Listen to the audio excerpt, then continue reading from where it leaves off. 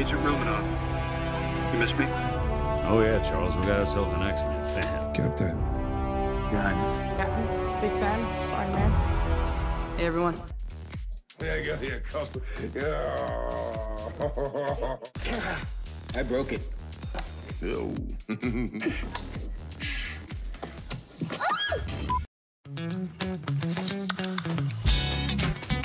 Being able to do this new version of Thor, it's hugely liberating and fun. We had a big sort of fat suit, which I think was sort of 60 or 70 pounds. This little move. Yeah, that's the shimmy. Peggy has a career, and she has a lot of self-respect, and she's pretty sick and tired of lots of men kind of not taking her seriously in the army and you know, playing around with her. When we really distilled the core qualities that we wanted out of Captain America, I think there's a moral fiber to him that really isn't something that you act, that it's something you need to possess. Some people move on, but not us. Not us. It's incredibly emotional. We're bringing to close a 6.5-year journey for us and a 10 to 11-year journey for some of the actors.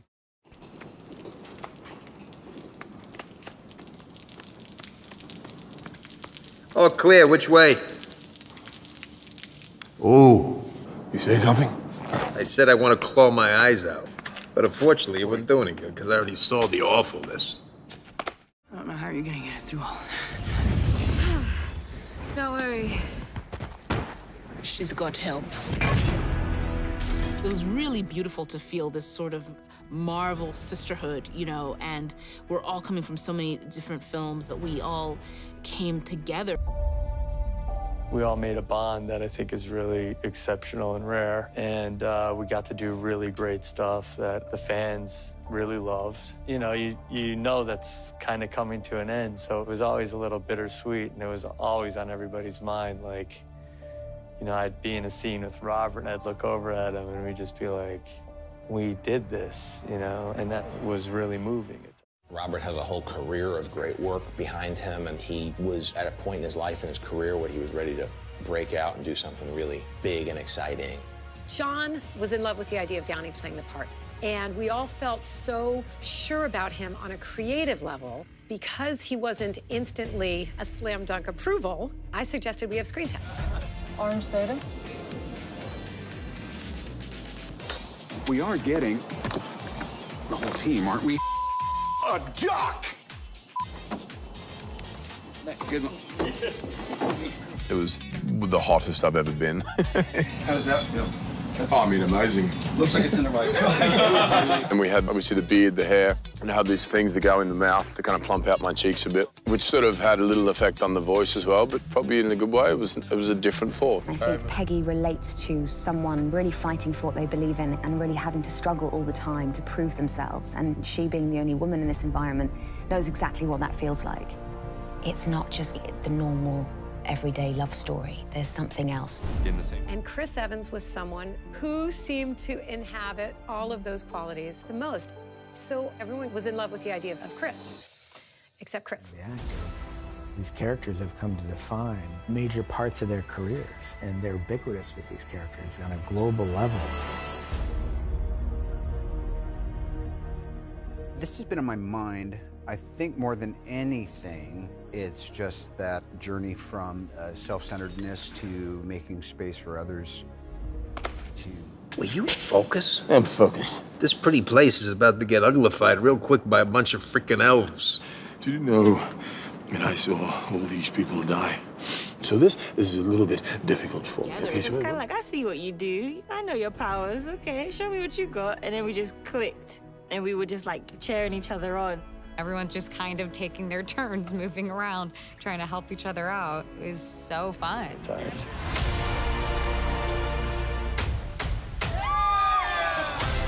Certainly was, you know, a lot of nostalgia, sort of melancholy. These people have become family, and we've shared so many years of our life together now. Are you anxious? I remember walking in with Robert Downey Jr. the day of the tests, He was laughing and in great spirits and completely at ease. And he got in front of the camera and started saying the lines. I assure you the day weapons are no longer needed to keep the peace all happily transist to manufacturing bricks and beams for baby hospitals, making hemp pants and the like. But until that time, can I get you a drink? Nobody pull a hamstring. Warm your butt cheeks up. Warm up your butt cheeks. Cut there. Copy that. Hi, my name's Thor. I'm 22 years old. Live on Asgard, and I like sugar.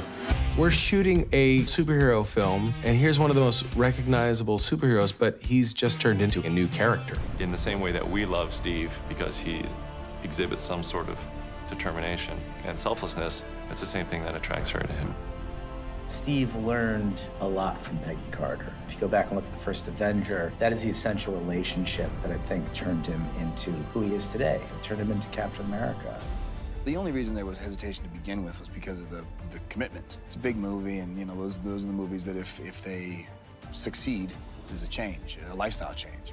And to making space for a relationship with Pepper, to having common tragic things happen, like with he and Cap. Thank you, Tony. Will you keep that a little quiet? Didn't bring one for the whole team. Okay, so why don't you reach down deep inside and try and find a small ounce of humanity? Just give me the thingy. Just give me the thing. Just give me the thing. I didn't even want to come here. Living all these repressed memories. God, get it together. You're embarrassing. You share this connection. So there's a connection without ever having met. And it's a really cool thing about the whole battle. That day was insane. We were all in it together, and it felt electric.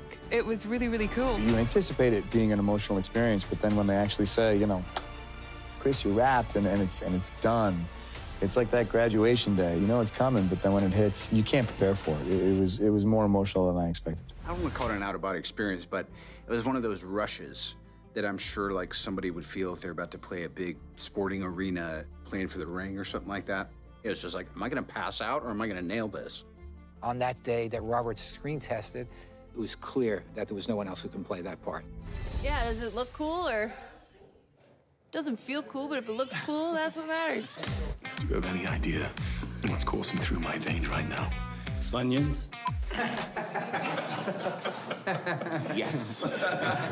What Chris does with that character and how it just kind of has this shift. His excitement was really palpable.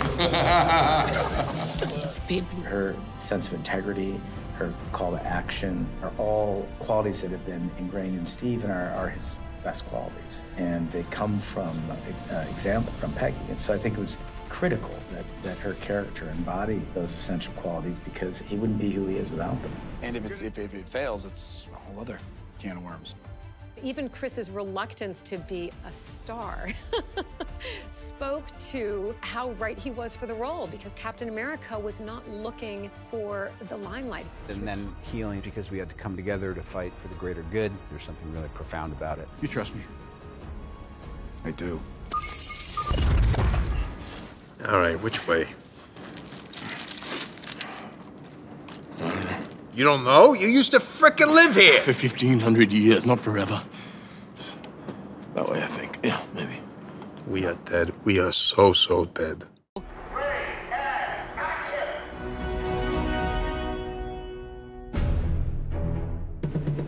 You know, I normally don't watch playback on the monitor, but I wanted to see that reveal of all the women of Marvel, and I thought it was really powerful.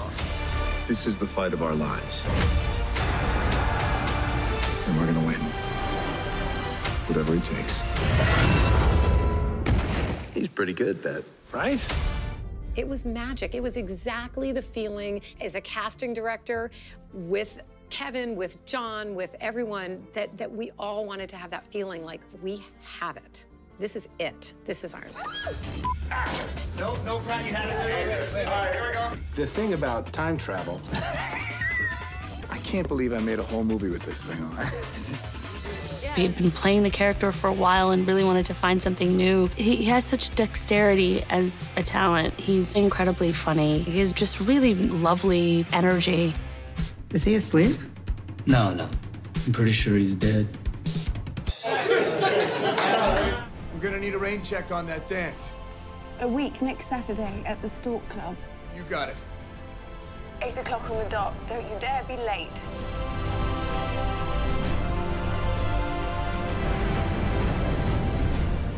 He was humble, he was modest. You needed to feel that in his bones. I love the character. He's everything that I wish I could be as a man, you know? And the creative forces behind the film are fantastic, between Joe and Kevin Feige.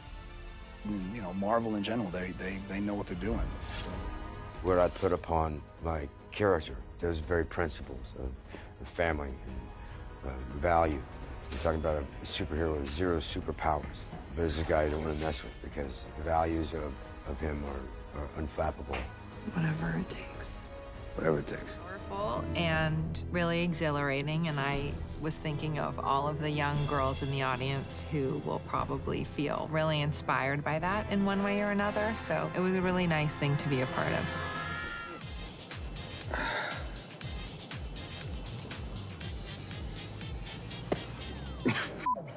See what I have to deal with here? 10 years of this. So in the end, I was so excited. Once he committed 1,000%. You know, he stands there, tells the truth, and then kicks ass. He's just an everyman. He has a high skill set.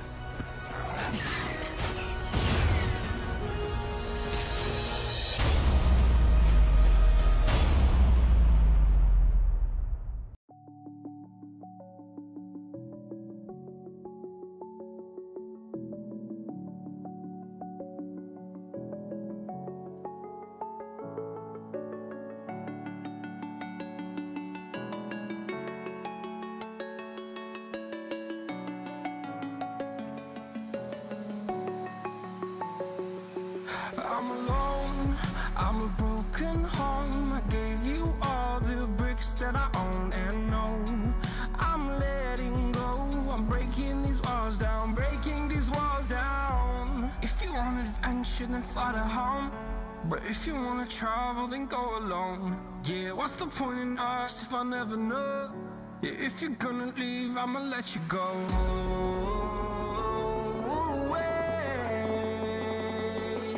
I'm tired of the pain. Go away. I'm tired of yesterday.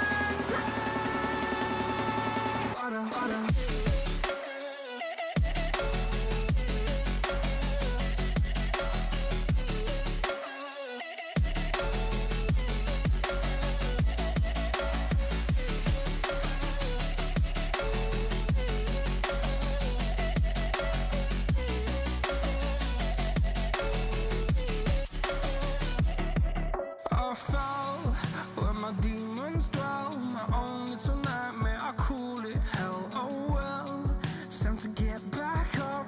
Climbing and climbing, I'm done with this ride, is what I tell myself, so I could feel something else. Yeah, I guess I had my bad days, but it doesn't mean I lost myself. Darling, where were you when my heart was on the ground? I thought time would prove that you would stick around. I guess time stood still, a king without his crown. Now I'm breaking and you're faking, girl. You never made a sound. Talking? I'm about to. Hi, everybody. Hey, everybody. How you doing? Hi.